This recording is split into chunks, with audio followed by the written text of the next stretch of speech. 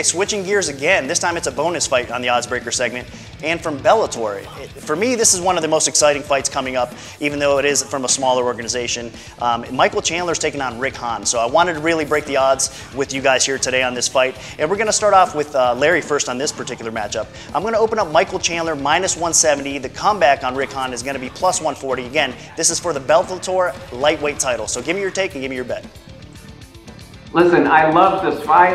Chandler 10-0, 7-0 in Bellator, and what I like about him is he's just relentless. He keeps coming, high-level wrestling, and he has a great chin, and I think that's going to be a big part of this fight. He took some huge shots against Eddie Alvarez and just never stopped, and I suspect the same thing here. He reminds me a little bit of Chael Sonnen in that regard, in that they're elite wrestlers who also have good enough chins to take some punishment and still get deep and get the takedown.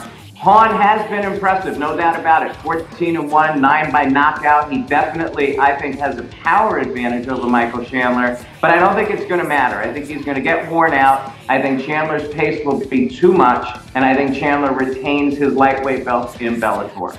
Okay, so great stuff from Larry. He is favoring Chandler in this particular matchup, and it's going to be $850 to win $500 on that play. Throw it over to Luca. Luca, do you agree or disagree? I do agree. I know I'm on all favorites for this episode, but that's just the way it happens sometimes. I got to go with Chandler here, though. I can't take the price on the dog.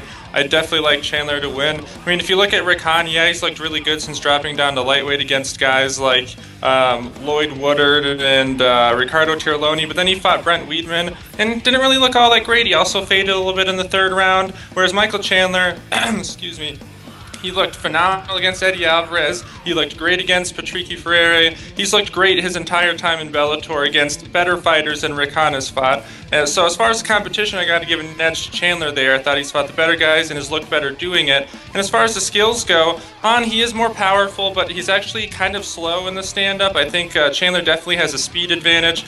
Chandler has the wrestling advantage where Hawn has a judo advantage, but I think that Chandler's wrestling will be able to be more effective here. We've seen Hawn's judo has not looked all that great in MMA. In terms of submissions, neither guy actually has that much of a submission game, even though Hawn has that judo background. So I think the fight will probably be on the feet. If it does go to the ground, I think it'll be Chandler initiating it. But on the feet, I really like Chandler's speed to win the fight here. I think he has very good in and out movement. We saw in his fight versus Patricky Freire, who's a very dangerous, powerful striker. He's able to get inside with jabs and hooks and then get out before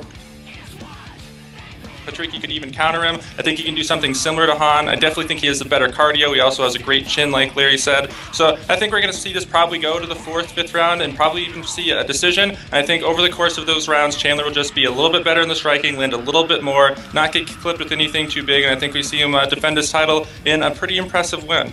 Okay, so Luca is also going to roll with Chandler here. It's going to be $850 to win $500, and I think it's going to be an ultra-competitive fight, but you guys are probably on the right track here. Both of our experts agree that Chandler is a side over Hawn. Stay tuned for what Miguel and I have to say during our Oddsbreaker adjustment segment.